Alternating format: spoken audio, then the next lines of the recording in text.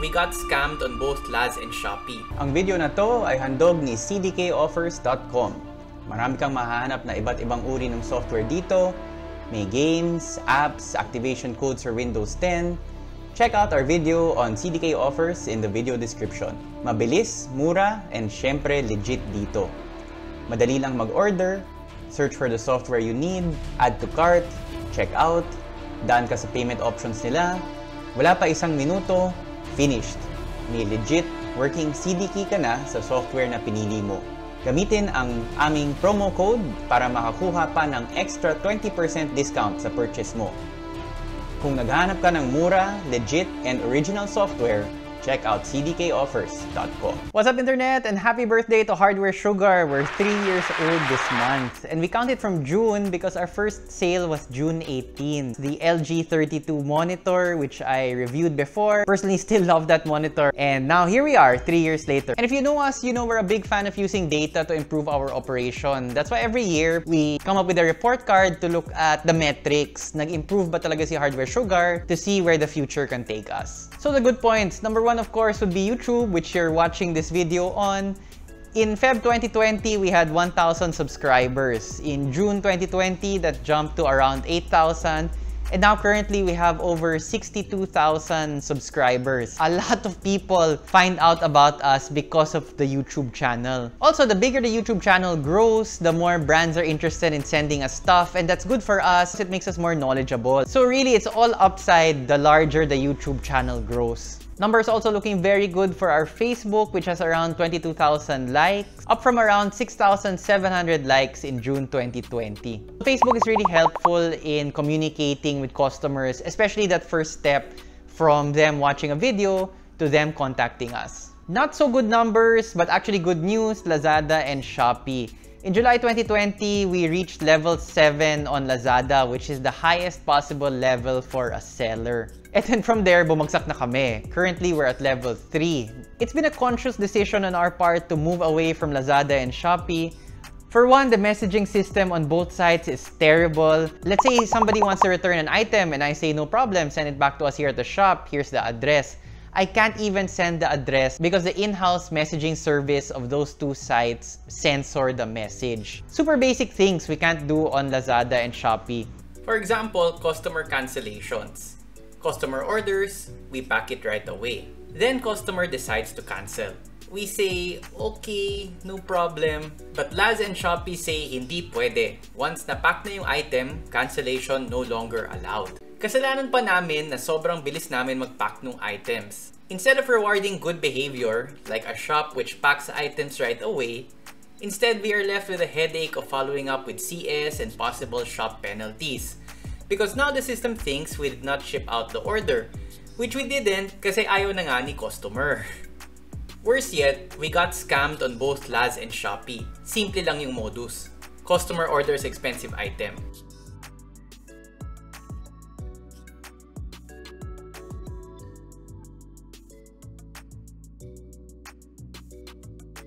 He receives the item, gets it, and then puts another item inside the packaging.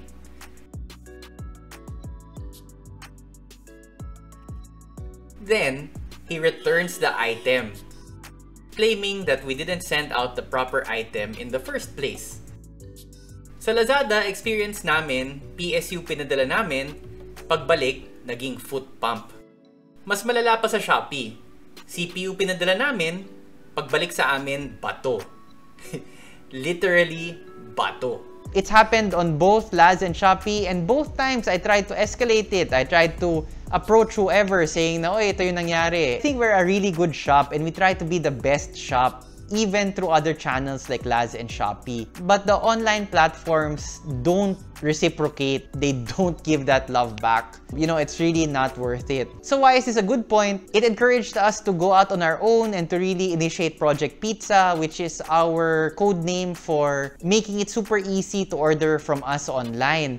And so we can do things now that you can't do through Lazada and Shopee. Same-day pickup, we got that. Up-to-date inventory na maasahan mo pag nandun na sa site, talagang available yan? Yes, we do that also. You can pay via cash, you can pay via credit card. So we really try to integrate all of the usual features into Project Pizza, but make it better, make it faster, make it more efficient. And we're transparent. We even have a portion of the site there where you click on it, tapos lalabas lahat ng statistics from, I think, around October 2020. All of our number of sales, broken down by region, is there. So we now ship nationwide as well. So magandang hamon din yon. Hindi okay sa Lazada and Shopee? No problem. Let's make our own. Sales have actually gone up now that we're focused on direct sales, and that's thanks to our increased visibility on social media, as well as very timely referrals from very loyal customers. Thank you so much. You know who you are. And last good point, modesty aside, I think we do still have excellent customer service. When we say no BS warranty, we still mean it. We're the only PC shop I know of na pag may nasira na component tapos may extra naman kami dito sa shop, we'll lend you that extra component. Kung PSU, CPU, AIO, CPU cooler, just so that you can continue to use your computer habang naghihintay tayo ng replacement. And yes, we don't get it right all the time, but we do our best to try to get it right most of the time. But I think we try to get it right a lot harder than most. Kung may the good, of course, may the bad. And number one, just aesthetic, medyo napupuno na talaga yung shop.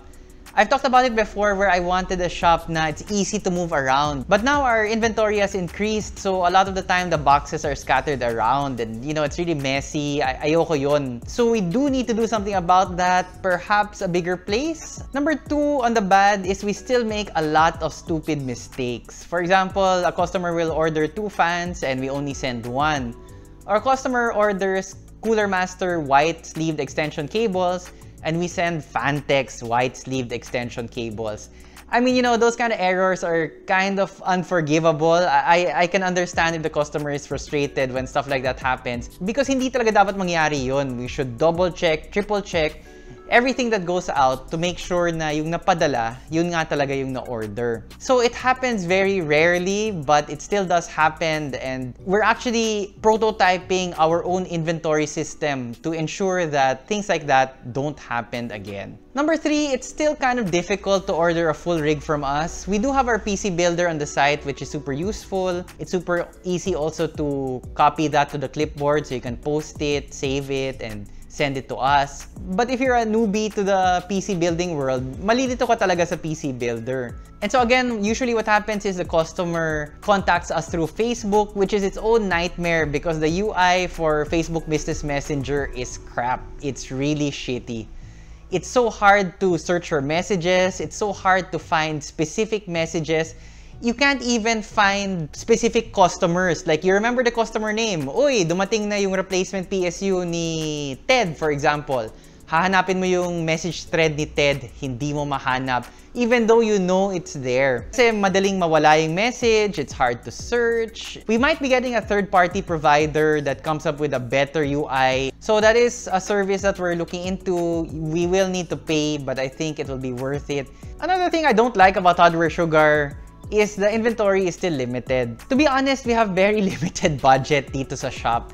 Kaya masakit kapag nasa-scam kami, tapos walang pa kayong online channels. On the positive side, that's why super helpful talaga yung regular sponsors like CDK and the YouTube membership. Those stable sources of income really go a long way to helping us dito sa budget ng shop. It's really a hand-to-mouth existence here at Hardware Sugar. Let's say makabenta kami nung 100K rig today, tomorrow gagamitin namin yun pambayad sa suppliers namin. So, umiikot lang talaga yung pera. We're a small operation, that's why we need to choose items which we think will sell right away. Kahit ako parang paminsan iniisip ko na legit pa to Hardware Sugar na to. Ba't palaging sorry we don't have that, or ang konti lang nung CPU na available, ang konti lang nung GPU and things like that. It's a labor of love. Money is always tight. One of the things I always wanted for the shop is that it has these cool, hard-to-find items. So we're really working on that even with our limited budget. So to sum it all up, what kind of year has it been? Yung simula namin nung year 2, medyo kakatapos lang ng mga hard lockdowns. So that was June 2020. And people were still emerging from their homes and wondering, paano ba tong new normal na to? Component shortages, price increases, decreased mobility, masks everywhere. Needless to say, year 3 has been super challenging. Pero awa ng Diyos, here we are at year 3, going stronger in some areas, many areas still for improvement. But overall, it's been a fun ride. Maraming shortages ngayon, but one thing na wala talagang kulang dito sa Hardware Sugar are our ideas. We have so many ideas to make the shop better, to make the shopping experience more comfortable and useful and interesting to the end user. Nakakatuwa din kasi it's not just us, me and my brother with ideas, pero kahit yung staff namin. You've noticed some new faces here on the YouTube channel, so Rocky the Programmer, Jay the Tech Guy, and even behind the scenes, we've added people that have the same passion for what we do. Looking forward to what the next year will bring. And again, I have to say thank you to all of you guys. Thank you for watching, subscribing, liking. Thank you for buying from the shop. Our goal has always been cool parts for cool people. And hopefully, we get to meet more cool people and bring in more cool parts this coming year. And thank you to our top fans. Na-afford na namin itong upuan na to. Hindi, joke lang. Thank you to Leah Magnaye, Ian Meru, Richard Ongkinko, ITX Addict, John Ruben Ocha, Christian Espinosa, and Rafael James. Thank you for supporting the channel.